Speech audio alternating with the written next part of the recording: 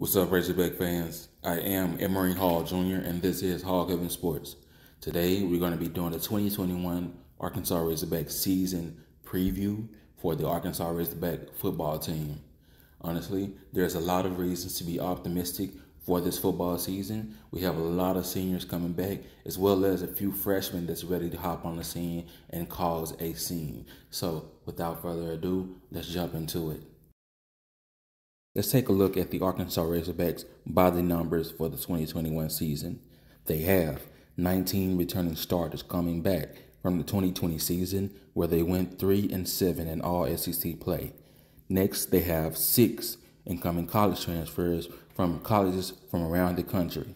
And last, they have 22 true freshmen coming in this season, ranked 25th nationally by 24/7 Sports.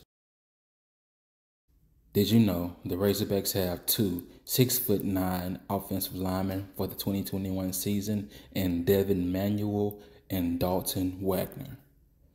They also have an average size on the offensive line of 6'6" and 310 pounds per man. Freshman quarterback Landon Rogers has moved to tight end. And last but not least, the running back room has 2 players that run a 10-3 in the 100-meter dash in A.J. Green and Josh Oglesby. Next, we have instant impact freshmen for the Razorbacks this upcoming season. First, we have Raheem Rocket Sanders. He will be wearing the legendary number 5 jersey for the Razorbacks this season. He is 6'2", 225 pounds, out of Rockledge, Florida. He is currently number 2 on the running back depth chart behind Traylon Smith, and I expect big things from him this season. Next, we have A.J. Green. He is 5'11", 200 pounds, out of Tulsa, Oklahoma. This year, he will be wearing the number 0 jersey, and currently he is number 4 on the depth chart this season. And last but not least, we have Cameron Little, number 29 this year, and he is a kicker and punter for the Razorbacks. He is 6'2", 185 pounds, out of Moore, Oklahoma, and rated as the number 1 kicker in the nation in his recruiting class. Next, we have instant impact transfers for the Razorbacks this upcoming season. First, we have John Ridgway out of Bloomington, Illinois, by the way of Illinois State. He will be playing defensive tackle this year and wearing the number 99 jersey. He is 6'6", 320 pounds, and I definitely expect him to push for a starting position this year. Next, we have Trey Williams out of Columbia, Missouri, by the way of University of Missouri. He'll be playing defensive end this year and be wearing the number 55 jersey. He is 6'5", 255 pounds, and I definitely expect him to also push for another starting position this year.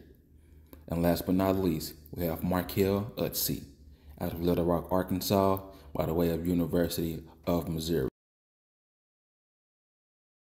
Next, let's take a look at the 2021-2022 football schedule for the Arkansas Razorbacks. The first 4 games are September 4th versus Rice, September 11th versus Texas, September 18th versus Georgia Southern, and September 25th versus Texas A&M in Arlington, Texas. There's a possibility Arkansas could win all 4 of these games and start off the season very hot like they did last year. Next 4 games are October 2nd versus Georgia at Georgia. Next, October 9th versus Ole Miss at Ole Miss. Then October 16th versus Auburn for the homecoming.